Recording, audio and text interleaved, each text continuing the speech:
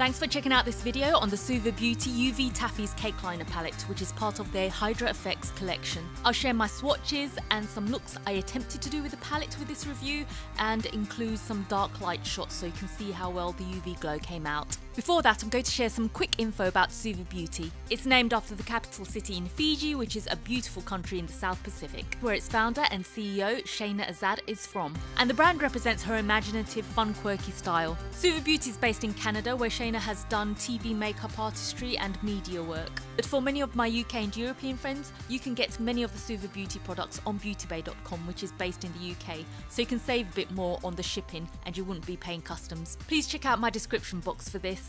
They've stated they're cruelty-free, but they're not listed with PETA or Leaping Bunny at the time of this video, but Cruelty-Free Kitty have also confirmed that they are cruelty-free based on their criteria. I'll leave a link to this here. So without further ado, let's have a look at this palette. This is their first palette of Cakeliners along with the Brights, as they're usually sold as singles. Just to note, they're not gel liners or waterproof given they're water activated. I'll quickly show you how to apply them later. They're kind of pastel neon colours that are also designed to glow under UV light. And yes, of course, this is exactly the type of thing that would entice me to this. Another bonus is that it includes a brush. I'll use this for the looks I'll create. These are what the pans look like under the black light, and so far the yellow, green and pink give off the best UV glow. I'll now share my swatches and compare them between the natural light and black light. So just quickly, to apply the cake liner, wet the brush, dip into the pan and mix to get that Goldilocks consistency.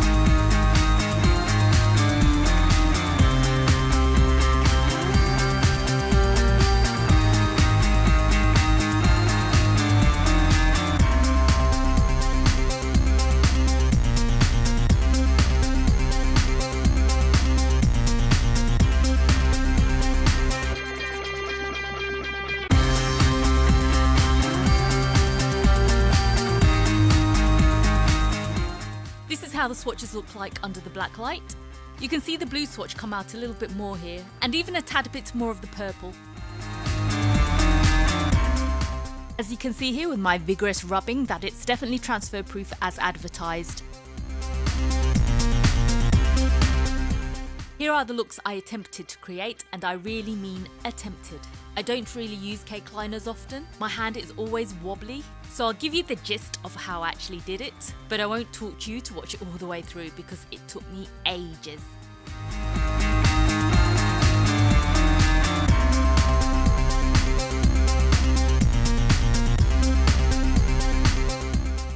I had a bright idea and thought I'd try using this as a mascara and see how that comes out as a UV glow.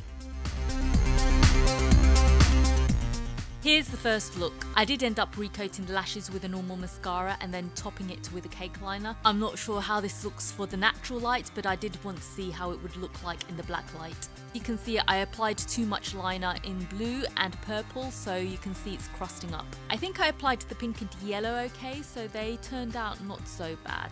Here's what it looks like under the UV glow. I actually thought it turned out pretty well. If I found it easier to apply rather than being a beginner, I think it would have performed much better and more even.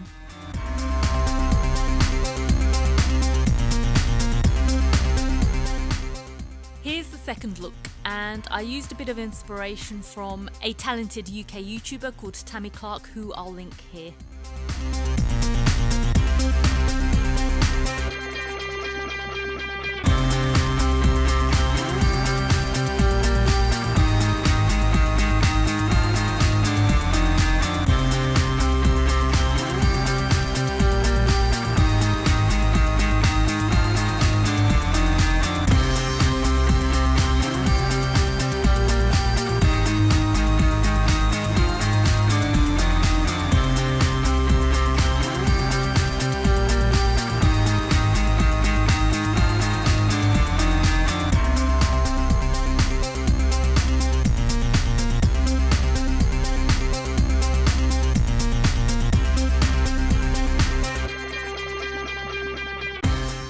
And that's the second look. In this version, I just experimented a bit and just took it around the whole eye. Here's how it looks under the black light. I think all of the shades come out pretty well, to be honest.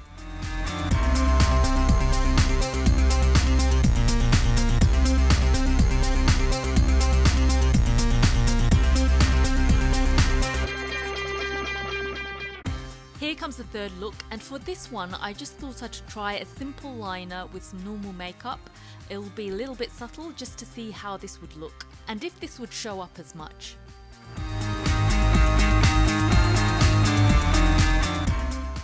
That's the third look, very simple. Here's how it looks in the black light, and I think it's still pretty decent. It's a thin pink line and it's still visible. So my final thoughts is that this palette is really good. It's a fun set of cake liners to play around with. I'd definitely say these are bright neons, they're definitely transfer proof, and they give off a really good UV glow. I'm not an experienced cake line user, so the consistency of the product probably reflects that. So in that respect, I think it's still easy to use and you can easily get it to a thin or thicker consistency with some good practice. I think the brush is a very good bonus. But I think for finer details and a steadier hand, you could probably find a thinner brush. But the one included is still really good and you can really do a nice simple line with that. In terms of whether it's worth it, you do get less than the single Hydra FX liners at 10 grams. You get these at 2 grams each. If you feel like you won't use that much cake liner for a 10 gram single shadow and you want to play around with other colours, I think this palette is ideal. It's one of the reasons I think this palette is ideal for me, because I like using different colours for different looks. I also feel like if I use this palette enough, I will hit pan on it. So those are my thoughts, let me know what you think. Do you use cake liners much? What type of cake liner do you like? Does this one interest you? Comments below, and thanks for watching.